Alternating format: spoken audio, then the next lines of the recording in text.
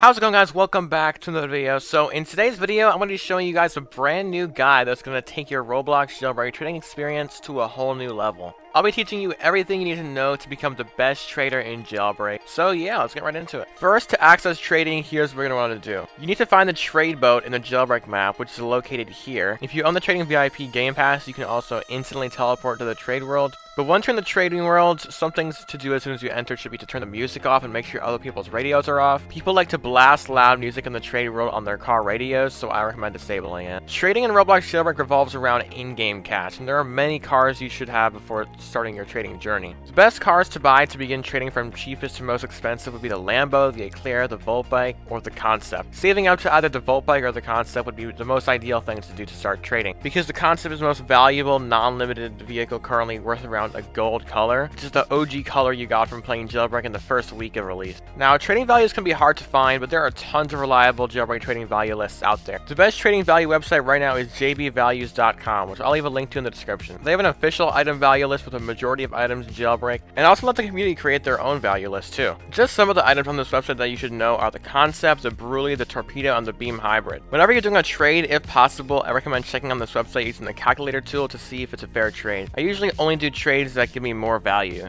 No one likes a bad trade experience. We'll go over some essential trading etiquette, just so you always maintain a positive trading experience. Plus, we got some tips to ensure your trades are successful and scam-free. When trading, you have the option to put a tag above your head where most people write what they're trading or looking for. Some examples can be trading Torpedo, looking for Brulee, or if you're looking for a specific trade, you could do trading Hyper Red level 1 for Volt Bike. People also use many acronyms in trading, mostly LF, which means looking for, NLF, which is not looking for, NFT, which is not for trade, WYW, which is what do you want to trade, or why are you trading them. And when asking other people if a trade you're doing is good or not, you would say W or L, which is win or loss, or W/F/L, which is win, fair, or loss. Now let's talk strategy. We'll dive into various trading strategies, from flipping items for quick profit to long-term investment. One thing many traders do is try to get new seasonal vehicles as fast as possible. If you're mainly in it for the profit, you could trade your brand new season vehicle as soon as you get it to get huge wins and overpay. Some other terms people use in trading is downgrading or upgrading, which is exactly what it sounds like. If you have your tag as trading blank for downgrade, it means you're trying to trade that specific item for multiple items that will equal the value of it. If you have your tag as trading blank and blank for upgrade, it means you're looking to trade both or all of the items for one or more items that will be equal to the value of it. To make sure you're not being scammed, always double check you're trading the correct items and that the other person is trading what they say they are. Many people also try to scam